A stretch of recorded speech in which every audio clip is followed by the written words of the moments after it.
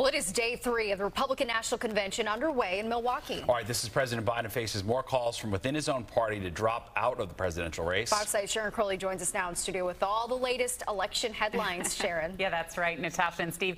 Senator J.D. Vance is expected to talk tonight about his turbulent life story that was portrayed in a best-selling book and made into a movie. His wife is also going to address the Republican National Convention.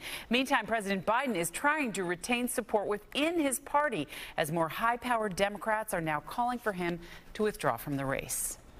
It is therefore my honor to nominate Ohio Senator J.D. Vance for the office of Vice President of the United States of America. Vice presidential nominee Senator J.D. Vance will speak tonight during the Republican National Convention.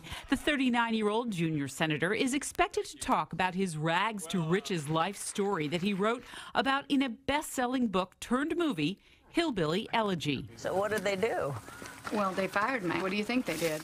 Vance still needs to win over some MAGA Republicans who doubt his loyalty to Trump and question his limited experience in politics. He was just elected in 2022. He has to make up for his early career attacks on Donald Trump, and the line that he used that is most resonant and you can be absolutely certain will appear in Democratic advertising is that Donald Trump is cultural heroin. Political analyst David Birdsell thinks Vance will need to appeal to far-right Republicans. He is in some respects the embodiment of young MAGA, and to that extent he's going to do the best job he can by articulating, perhaps even more effectively than the presidential candidate himself, MAGA talking points with regard to what he'd like to do with policy. Meantime, President Biden is also working to shore up support within his own party.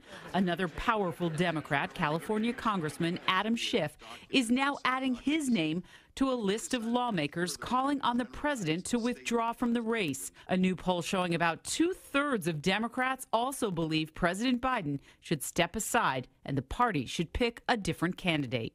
Democrats do not view the June 27th debate as a one-night mistake or an aberration.